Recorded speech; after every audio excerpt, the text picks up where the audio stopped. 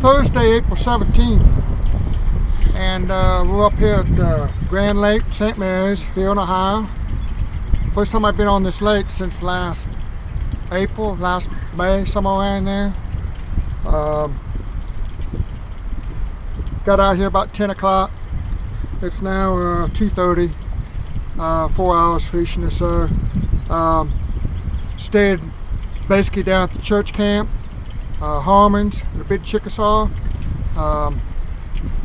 Finally got a decent keeper about 1 o'clock on a black and blue jig in the church camp off of the rocks.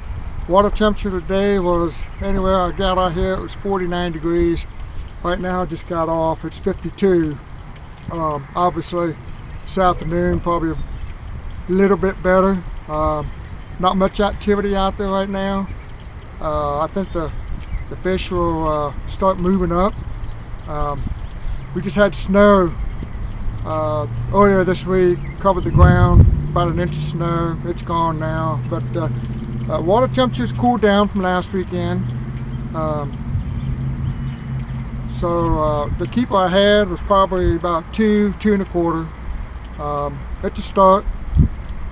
We're just out here just getting the lines wet. I believe that's my first keeper I caught in Ohio this year. I had a tournament last weekend, caught 2 short fish. Nothing to write home about there. But all in all, pretty good day. We're headed home. We'll pick it up again tomorrow.